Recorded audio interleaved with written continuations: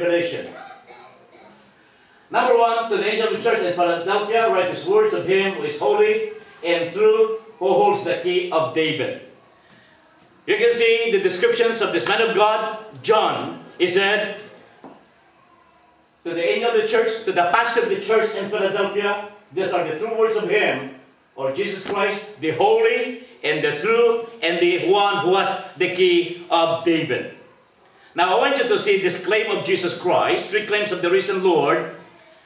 It has a tremendous force to guarantee who He is in His personal character in relation to you and to me as a living church at Quakers Hill. Three things claimed by the Lord Jesus Christ. Number one, first, He is holy. Now, nowhere in this life that the word holy is given to the created beings in the past, into the present. Nowhere in all the founders of religions of the world that the word holy was ascribed or belonging to any person. Yes, we have the Pope called the Holy Father, but the title does not come from the mouth of God.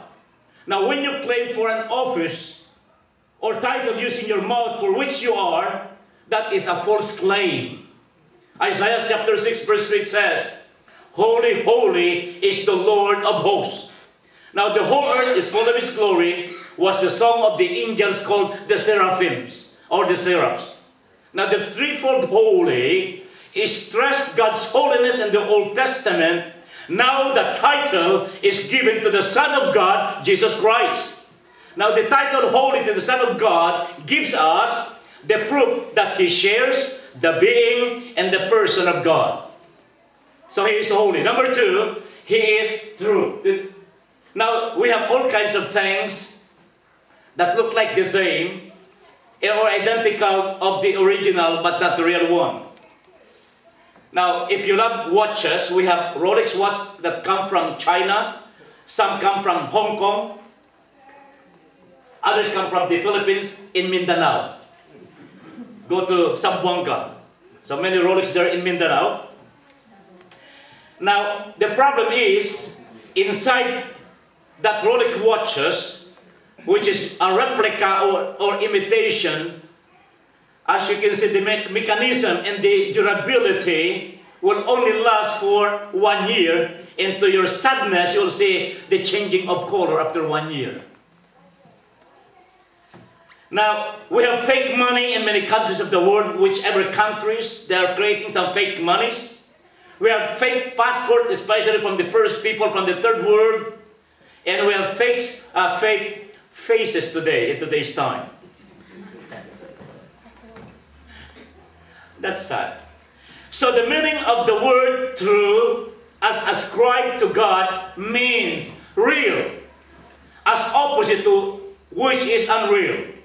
Now there is no trace or shadow of darkness in the person of the Son of God. Even just a hint or just a small dot of darkness, it was foreign to Him. It was foreign to God. He is true and He is real and He lived in the light. When you are in the presence of God, you see the absolute truth in Him. Jesus says, "I am the way, the truth, and the life. No one comes to the Father except through me."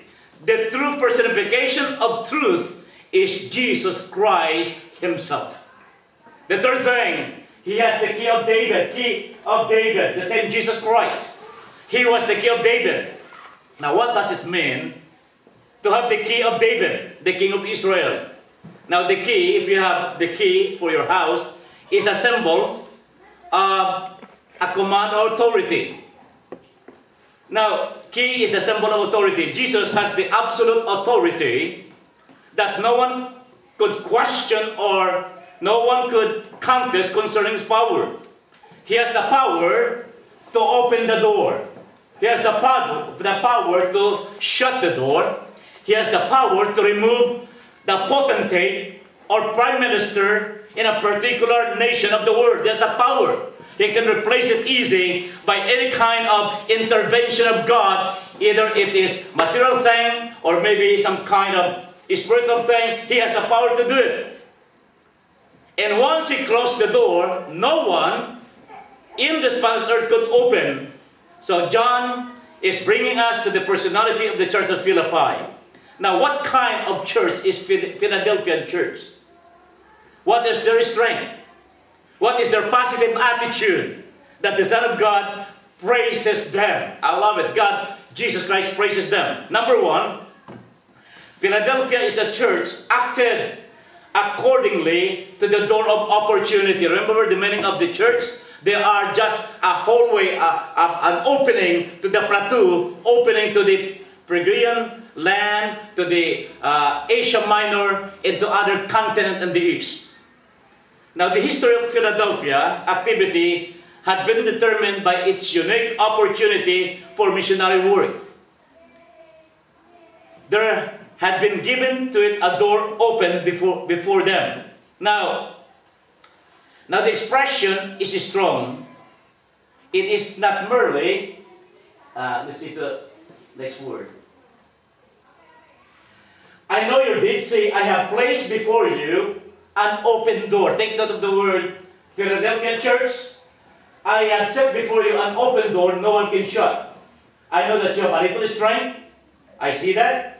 Yet you have kept my word and have not denied my name. In other translation, in the King James Version, I have set before thee a door. It is I have given you, in other words, the opportunity, a door which I have opened before thee. That's the connotation of that word. Now this opportunity was a special gift, a special privilege, and favor bestowed upon Philadelphia. Nothing of the kind is mentioned in any other city. Now, let us see the full picture of the city and the church who was commissioned to do the missionary work. Now, the situation of the city fully explains the saying, Philadelphia lay up the upper extremity of the long valley, which opened back from the sea. After passing Philadelphia, the road along this valley ascends to Phrygian land in the great central plateau, the main mass of Asia Minor. Now this road was the one which led them from the harbor of Smyrna to the northeastern parts of Asia Minor in the east in general. Now Philadelphia, therefore, with this description in the history, was the keeper, take note of the word, of the gateway to the plateau. But now the door has been opened, permanently open, before the church. And now the work of the Philadelphia believers had been to go forth through the door and carry the gospel to the cities of the Phrygian land. Now I'll cite some application in this particular characteristic and the place of where they've been. Points of application of interest in this particular church. Door of opportunity is here. The first, let's each of us draw and learn in the life of this powerful church that the gateway for the missionary opportunity, listen to this, did not to go to overseas to find it. It is right in your neighborhood. It's right there beside you. It is right in your associations with the people wherever you go. It is right in your social gatherings or attending birthdays or anniversaries, in any other celebration. If there's an opening for me, secular, I will attend. Religious, I will attend. Any opportunity, I must be there if I was invited. Now, the opportunity that had been given to you is to start working and then sharing what you have found, Jesus Christ, the Savior of your soul. You will not ask, where Lord, I should start. That's not the question. It is within your home. I love what Anna is sharing today. The church of Columbus, all of us are believers, but are starting a little church, miniature church, where Elmer is the pastor, Annie is the assistant pastor, 2 members of the congregation, the 2 kids. That's the start of the church. It started in your home. And then it started within your office or office mates. And then later on to the warehouse where you work, in factory workers or marketplaces. Or maybe coffee shops or mall are the best places to find someone whom you can share what you have experienced. Now, church, don't wait for Sunday and said, I think I would invite my friend to attend my church. Please. Thank God for the gathering that we are having here. Church is not the answer for people. The rituals and the songs that we're singing and the activities we have here on Sunday after Sunday, no, it won't bring them to the Lord. Those are means of worshiping God, but the real purpose of the church is not to gather only every Sunday for us to enjoy the Lord, but to reach the people with love. Maybe for the first timer, people who will come here to share what you have, your hope and my hope. And then to teach them that faith in Jesus Christ means salvation of their soul. We don't need professional ministers to reach them. Those high degrees, forget that. But thank them anyway. You are the missionaries and workers of Jesus Christ. Ordinary people that shaped in Israel or Jerusalem were laymen, not the apostles, but laymen. They're scattered all over the world. Thank God for Apostle Paul and Peter, but Paul was the only one in Silas that went out from Jerusalem to the Gentile nation.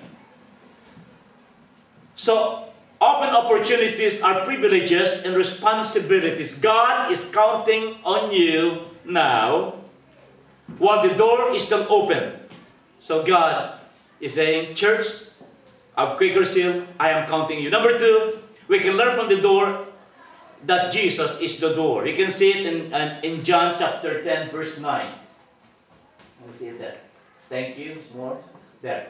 Therefore Jesus said again, verily, truly I tell you, I am the gate for the sheep.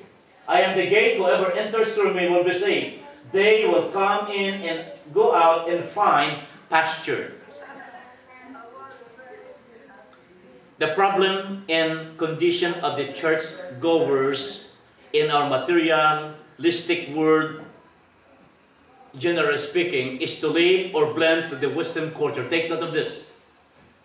They want to blend to the Western culture, or in some extent, through inherited tradition of the denominations they belong, that the word of the believers is to enjoy worship, hear the preaching of the Word of God, give, and then have social fellowship with everyone. And then the church go downward farther, a little step downward farther, that the work of the ministry is the work of the employed pastor of the church, and he is the one who would make the church revive and alive. Many professing Christians are inclined to this passive attitude on this subject and feel as if they have nothing to do. They have employed a minister and paid him to feed them with instruction and comfort, and now they have nothing to do but to sit and swallow the food he gives. They are to pay his salary and attend on his preaching, and they think that is doing a great deal. And he, on his part as the minister, is expected to preach good sermon, sound, comfortable doctrine to lift them up and make them feel comfortable. So they expect to go to heaven. I tell you, they will go to hell if this is the religion. That is not the way to heaven. The church is not passive and enjoy the preaching. The church is a living organism where each one can find a place to work and to do. So once we come to the door, which is Jesus Christ, who are members of the family of God, you know, in the earthly sphere, in the family setting, there's what we call the body life ministry, where there's, we call it division of labor.